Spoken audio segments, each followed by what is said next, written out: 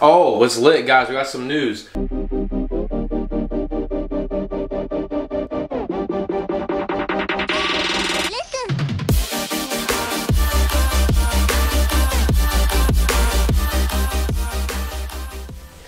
What is going on, guys? Alex Eubank here, coming at you with another YouTube video. Yes, I got the new lens, 30mm 1.4 Sigma lens. I got like the f-stop like 2.8 right now, but I can make it like 1.4, so the background will be like super blurry. So when I take my new like Instagram pictures or workout videos, it's gonna look super dope. The only thing that sucks is it's gonna bring out my acne a little bit more, so I'm a little self-conscious of that, which sucks. But crisp image, I love it. I can still kind of vlog with it. But yeah, so I just got my flu shot. Means we're gonna have a crazy shoulder pump later, even though I'm training chest and back today. But I wanna go over this video, my training style. A lot of people ask me kind of how I train, and it's very unorthodox, I would say. It's different. All right, so if you guys follow me on TikTok, there was some stuff going on. James English posted a video about PRing, how you have to be lifting heavy bench, squat, deadlift in order to build a physique like his, build a good physique. Yo, I see way too many beginners going in the gym and just getting a pump, especially beginners, especially natties too. They go in the gym, they just chase a pump, they don't know what they're doing. Guys, you gotta lift heavy, gotta do your squats, deadlift, bench in order to look like that. Now obviously some gear was used too, but that's besides the point. You gotta lift heavy in order to grow. You can't just chase a pump. Currently, I don't ever do that. I don't really train super heavy. I don't do PRs. I don't do stuff like that. I'm a pump chaser. I've always been big on hypertrophy work, volume, time under tension, stuff like that. So what I wanna do is I wanna explain to you guys my whole training style, my training technique, kind of how I train off the instinct rather than planning everything out. Obviously, you don't have to do what I do. This is what I found works best for me. You need to find out what works best for you. Again, everyone is different. Everyone responds differently to different training styles. Not one thing is gonna work for everyone, so I always think you should try out different things, see what you like the best.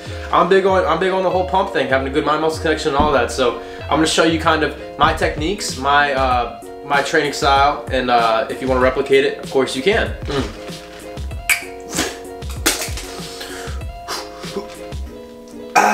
Oh, what's lit, guys? We got some news. Golden Aesthetics, my favorite workout like clothing company of all time. I've been wearing them since I was in high school. Artemis Dolgan, great guy, dude. He's the CEO of them, one of my favorite influencers in the game. I have a chance to be on the Golden Aesthetics team. They're very specific when it comes to picking people, and basically they're like acting like I'm already on the team. I think they're sending me some stuff. I gotta prove myself. So if you guys can help support that content, share it, save it when I post on Instagram when I'm wearing their clothes. It means the world to me and helps me out so much. Also, we might have some upcoming news with the Swole House with the supplement company here soon, so stay tuned for that. I can't really say too much about it yet, I don't think, but stay tuned. All right, so I just made some eggs. This is my breakfast. See it? I already had a protein shake before I went to get my wisdom teeth taken out. 4 eggs, 120 grams egg whites is one that I love to do. It's like one of my go-to breakfasts and stuff like that. So yeah, this is what it looks like when I vlog with it. It is a more zoomed in one because it's a 30mm, but it still can work. And if I turn like this thing down, how do I do that? Turn it down, 1.4. Look at that. Look at that blurry background right there. Oh.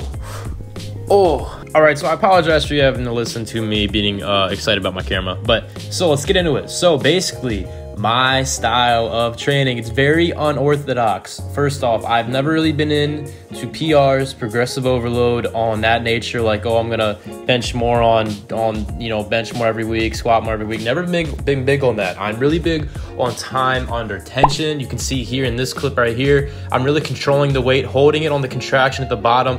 This is the way that I lift for every single type of lift that I do. I switch up the tempos. You don't know what a tempo is? It's like different seconds you use for the contraction, the positive portion of a rep, the negative portion of a rep. Instead of me just throwing heavy weight around like some people do, I want to control and activate every single muscle fiber in whatever movement that I'm doing. So methods that I like to do that.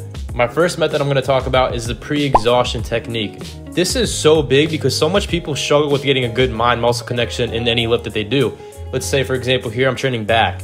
I will do straight arm pull downs before I go into anything else in this workout because those straight arm pull downs are gonna really isolate my lats. It's gonna allow me to get a pump in my back. I'll do, for example, 2 to 3 sets of straight arm pull downs from 15 to 20 reps. They're always high rep sets and I'm really kind of focusing on the movement. This is just to push blood into the muscle that I'm working, and it's not gonna really fatigue it because I'm lifting pretty light.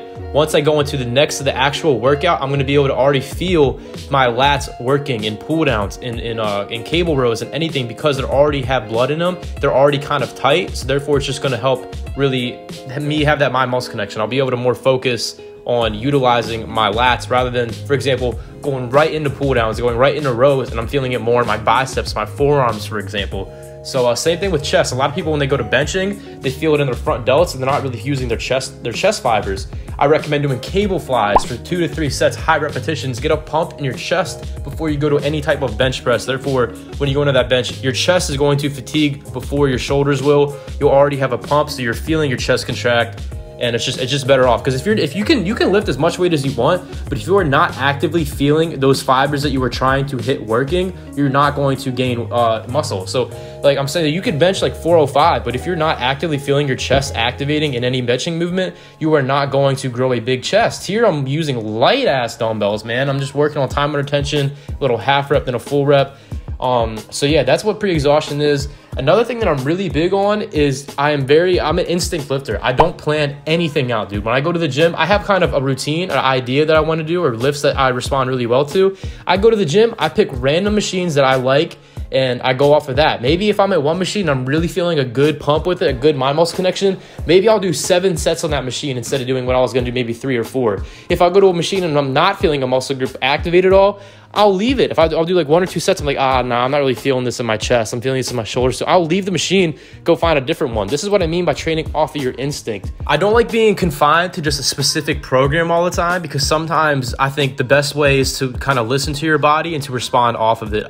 We all are different. So what works for me might not work for you. What works for someone like James English might not work for me, right? So I don't think there's one set thing that's going to work for everyone. Obviously there's science that shows like what things, have been shown to kind of work consistently.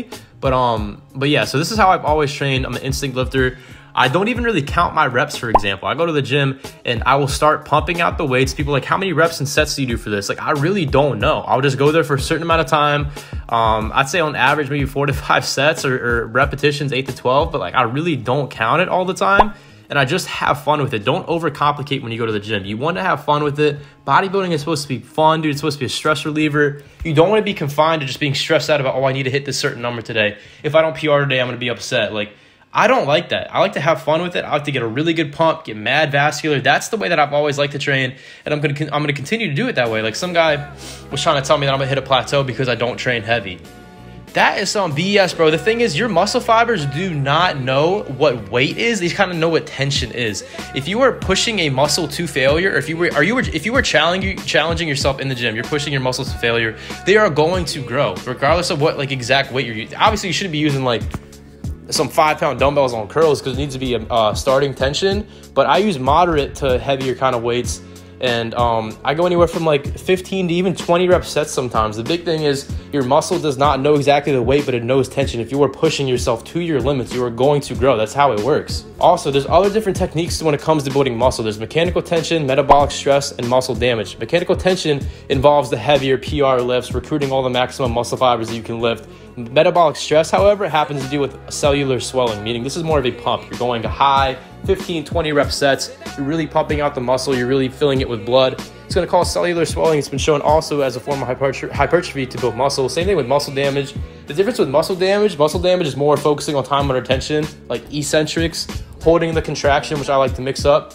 You can, there's other techniques you can do to have hypertrophy. You don't just have to lift heavy is what I'm trying to tell you. It's like, I will mix up sets. When I go to let's say I want to do like 4 or 5 sets of wide grip pull down. Maybe the first set, I'll just pump out 12 to 15 normal pace reps. The second set, maybe I'll hold the contraction for 2 seconds at the bottom. Maybe I'll do 8 reps instead because I'm holding it. Maybe the third set, I'll do a 3-second negative. I love changing it up. I love keeping my body guessing, and I love having fun with it. Don't just feel like you need to plan everything out. That's how I train, and that's what I've seen the best results with. Now, when it comes to like a training split, I used to be big on the bro split, hitting only each muscle group once per week. I definitely recommend hitting it twice per week though. Currently, I do push-pull leg, then I do chest and back together, then I do shoulders and arms together, then I do legs. So push-pull leg splits are great. That split I just mentioned is my favorite right now because I don't get bored of it. You can kind of get bored of a push-pull leg split really quick.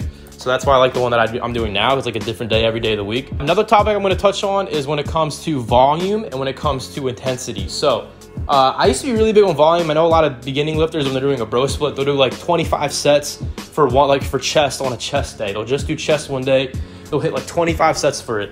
I don't recommend doing that. I don't think that is as beneficial because it's been shown in some studies that once you get to a certain point of volume, it can actually become catabolic, meaning you're breaking down your muscle and it's not gonna help you build muscle. Your muscles only need, I'd say around the sweet spot for me, is around 15 sets for a muscle group in a workout. I would not really pass 15 sets of working sets for chest or back, for example. And that's on the higher end. Sometimes I'll only do 12. Another tip is make sure the last set you do for any exercise is the hardest set. Look into drop sets. You need to be doing in different intensity techniques. Intensity techniques are things that are gonna like really push you to your limits.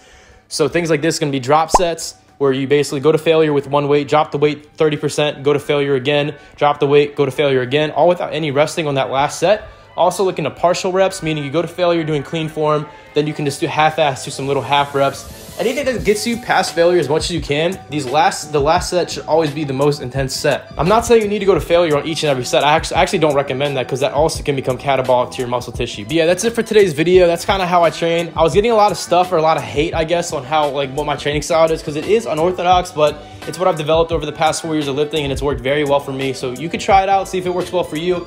Thank you guys for all the love and support lately. It's been insane. Make sure you keep supporting your boy, man. We have some big things coming up in the future. I really appreciate you guys. Please turn that bell notification on so you never stay late when I upload a video. I'll always be there first, man. Appreciate you guys so much. Got this new camera. Gonna be pumping out some crazy content here soon. But thank you guys for all the love and support. I'll see you guys later.